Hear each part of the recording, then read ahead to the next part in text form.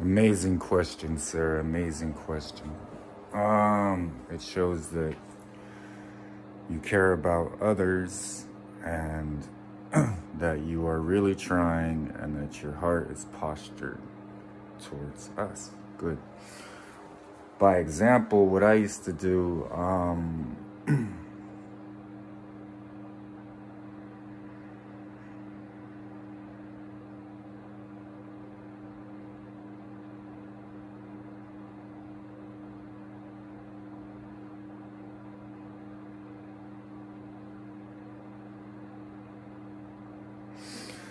there are times when you won't have the Bible with you. As far as you may not be carrying a Bible or have one in your backpack. And I may not lead you to confirm with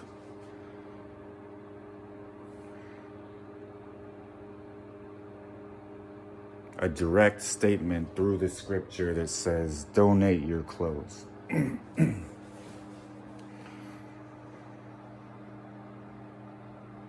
During the war, what I would do is I would leave it on the sidewalk or something for homeless people.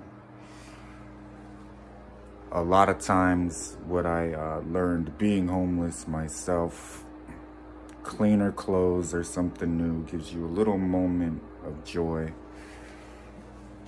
There's different places people go to receive clothing when they don't have the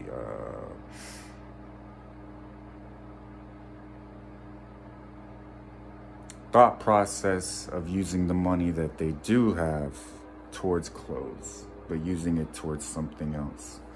So I used to always start there whenever the Holy Spirit would let me get new clothes. So by rule of thumb, what I always taught myself was, I'll keep you in perfect peace with the clothes and things that you have until I give you the means to replace them. Once I give you the means to replace them, then I'm going to expect you to just trust me and let go of certain things, let go of certain things, let go of certain things.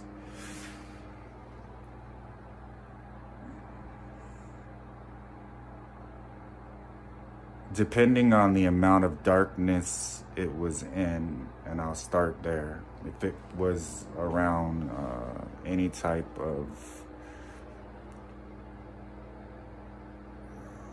regularly used substances that produced a large amount of demons around it, and I just trash it.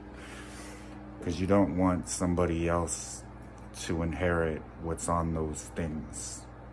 Just like I don't want you to have those things around you. So you're not really helping anybody by giving it to them. If they already are in a position where it's not going to affect them either way, because they spiritually match what's on those objects, I'm sure you understand. Perfect question. I love you. Good job.